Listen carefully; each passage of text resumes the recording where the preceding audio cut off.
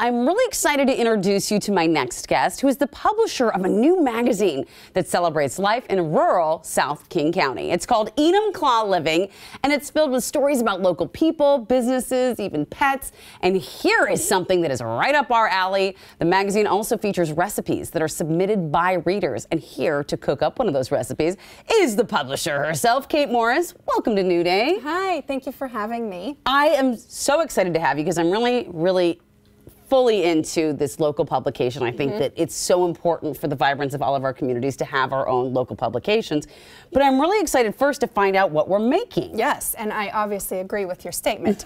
So today we are making super easy, savory cabbage rolls. Great for the season. Yeah. Great to keep as leftovers. Easy to freeze and bring them back in. And can I just ask, because I think that it was told to me, it's like in the tradition of days of old when we would have local publications and people would send in their recipes. Somebody sent this to you? Yes, this was sent in by a reader. I love this. Yes. Okay, all right. And it really stuck to me as well because my mom and I make these and have made them in the past. So I was like, we're doing this. Okay, so how do we get started? So how you get started is you take, and you can do, of course, double your recipe, but for this we did 1 pound of meat. Okay. Choose your own meat. Okay. This in particular is elk. We can do beef, you can do turkey, whatever you need to do. I threw in a cup of white rice. And that's not cooked rice. This is uncooked and uncooked. Okay, uncooked white rice, uncooked meat, ground meat of whatever. You have elk, obviously. Yep. If you're in the city and you don't have access, you get some ground beef or ground turkey, whatever you need. And so then you mix that together? Exactly. Okay. Well, I kind of mix all at once. Okay. So I'm going to throw in some spices. So first off, we have salt. Okay. I'm kind of a don't measure kind of a gal, unless absolutely needed. It's kind of a little bit of this, a little bit of that. So here's some salt. Okay. To taste, if you will. To taste, yep. This is the garlic powder. All right. This is the pepper. Pepper? Ooh, heavy on the pepper, I see, girl. I know. Parsley, I'm not going to do the whole thing of it because I'm going to keep some for the very end to top it to make it pretty. Oh, okay. And then some onion powder. Okay. Okay, so there's your spices. Okay. All right, super simple. Easy. Everything we all have in our spice cabinet. Yes. Yes. And of course, you can change it up as you need, but that's what we use. Next over here is diced white onion. So like what, about a quarter an onion here? I was going to say about a quarter to a half. Okay, I'm going to put that in there for you. Of a good size onion, yes, please. All right, and then this is a lot of garlic, and I'm here for that. You can't have too much of it. No, I agree. This is 8 cloves. 8 cloves, and she minced this herself. Okay. Yes, all right, so I'll throw those in there. This is real garlic, not jarlic. Okay. Okay. Jarlic, I've learned from working on this show, is almost offensive to elk cooking, the garlic. Yeah. I've finally become that person who has cloves of garlic everywhere that chops and chops and chops. Yep. But if anyone, by the way, has a good idea for like a garlic mincer, please let me know, because I've tried it, but it doesn't work. I mean, for I'm me. just over here like this. Plus, I like the all day. chopping. I It's like the chopping it's too. Satisfying. It to is me. satisfying, but sometimes I don't get time for that. Yeah. No, I feel that. All right, so now you get all in there and mix it up. Yep. You mix with your hands. Don't use a fork. Don't use something silly. Use your hands. Get it all in there as best as you can.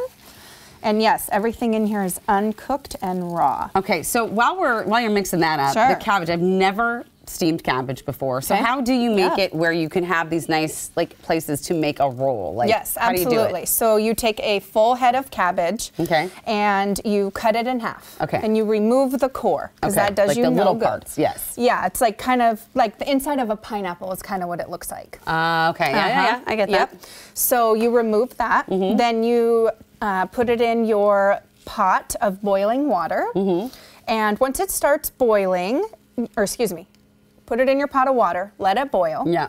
Once it's boiling, turn it to a simmer for about 10 to 15 minutes. 10 to 15, okay. You really want that thing to soak it up. Oh, yeah. Okay. We want it soft, soft, soft. Okay, so copy that. then you take it out with tongs. All right. And let it cool. Let it cool. On its own? On its own. Okay. No cool water, no nothing else. Just like set it down and let it cool. Okay. And then you get this. And that's where you get. So I'm going to roll the sausages, so it's my turn to put the gloves on. Yep.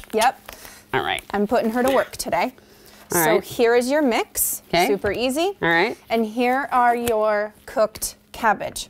So what you do is you take a piece, and it doesn't need to be perfect. You don't want it too thick. and you don't want it too Okay, so that thin. looks a little thick, so like That just is. take a... Yep, that okay. is perfect. All right, so I got my, okay. Now, take a scoop. Okay, a little scoop. Scoop A it a doop. little more. Little more? Little more. Okay. Perfect. Now you will roll, fold, roll. Okay, roll. Oh, I see. Yep, fold as best as you can. It's not roll. supposed to be perfect. Like in a taquito Exactly or burrito. like this. And you then just set it down with the roll down. with the roll part down so it stays That's shut. Okay, it. okay, and then you do it again. Continue and continue. Wow. Okay, well, I continue to make a few more of these. Yeah. Yeah. Tell me about this publication. What drove you to decide to do this? Because I think that, like I said, you know, I'm here for it. Yeah. But we're not seeing more publications start. We're actually losing more publications. So what made you decide, like, I need to make this happen? Sure. So I have always kind of had a writing sense. I used to write tons of poems and diaries and all that, if you will, in school, high school, and all the things. And then once I graduated, I did an internship with Psychology Today magazine. Oh, wow. Writing for them a little bit, and I Okay. loved it. And then I did my own mom blog, and I just loved talking. I'm a talker. Well, you have something to say and Yeah. you want to share it, and I have found, Absolutely. as someone who has something to say, is that a lot of people kind of echo those feelings, and I'm sure there's a lot of people, Yeah. hopefully maybe even right now, watching us from rural South King County. What do you love about living in that area? Pretty much everything. Yeah. You're close to the mountains. The city is within a reachable, decent amount of time. Oh, that's gorgeous. This is what I wanted to show from the magazine. I'm sorry, continue. Yeah, absolutely. And there's the people. I feel like we're built a little differently out there. Oh, I will say that. Yeah, it's a little different. My husband and I were from Montana. And so when we okay. first went out to Enumclaw, we were like, this is like our people. home. Yeah. This is what we do. We wear cowboy hats, cowboy boots. There's farming, there's flower farms, Yep. there's animals. Like, that's what we know, and that's where we're from. Yep. And I was like, this is where we need to have a publication. Yes. They are all about the community and the support Yeah. and the branding and the businesses within it. You know, they love to be a part of it, and the families love to read it. It's so great that, honestly, and there is something about that small town mentality. And I'll have to say, you know, I've been up there. I've been out many years when I was a reporter in the field. I was up in Bonnie Lake. We were there all morning. It was for snow coverage, and we were in a rural area. We were freezing. We had no coffee. We had no access to the bathroom. And of course, finally, somebody came out and said, "Hey, you all, come on in." Yeah. I mean, exactly that doesn't happen in Seattle too much. They I'll have hold to the say. door for you when you come Yes. in or when you leave. Yes. They And ask I you how love you that. are today. It's a And beautiful thing. That's what we go for. I see what you're saying. I Yeah. see that. And so many different aspects. What is your hope for this magazine? My hope is that this magazine keeps community. I want them to be excited about their magazine. They do look forward to it. I hear wonderful positive feedback all the time. I want the magazine to grow and grow. When we went to print in September, our pages were 16 because you have to start somewhere. Yeah. They are today at 28, so it's almost doubled. Good for you. Thank you. I love it. Takes some publishers years and years to get to that point. So Good for you. very proud of it. Enumclaw loves it. I'm so glad. All right, we're about out of time, so we got to finish this off. Sure. So this is the cabbage roll. How long do you cook it for, by the way? Top it with some pretty parsley just Okay. for fun. So how long do you put it in the oven for, and what temperature? So we're going to do 350 Okay. For an hour and a half. Then Okay. check on it and see how it's doing. Okay, and then now you also have an au jus that you pair I do with an it. au jus that I make from a super fancy Trying to get a McCormick piece. package. Hey, there's nothing wrong with that. Get it in there. Hey, we're busy. We're busy. We got to do it. And then just some regular yellow mustard. I've also used spicy mustard. It's totally up to you with the au jus. You'll pour it on top of your rolls. Keep some for when you reheat. Yeah. You know. But that's it. Super simple. This is and comfort. it's pretty healthy. It is actually. Yeah. I was just going to say it's pretty Yeah, healthy, and it's pretty comfort healthy. food at its finest. Absolutely. And it's easy to make for family, for friends. Yep. I mean, I was You can literally. I involve wish you the were here kids. yesterday because I was struggling at what to make for dinner. Yeah. Now I know what I'm making Yep, tonight. it's pretty easy. Involve the kids in the rolling.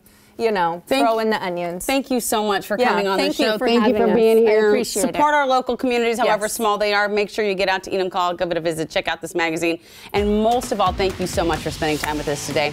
You can check our website for more content. You can always send us an email and share your thoughts. Share your community with us. Yes, Enumclaw, give us your content. Yes, and all other people as well. So Yeah. make sure, my friends, the most important thing you do is get out there and enjoy your new day. We'll see you next time.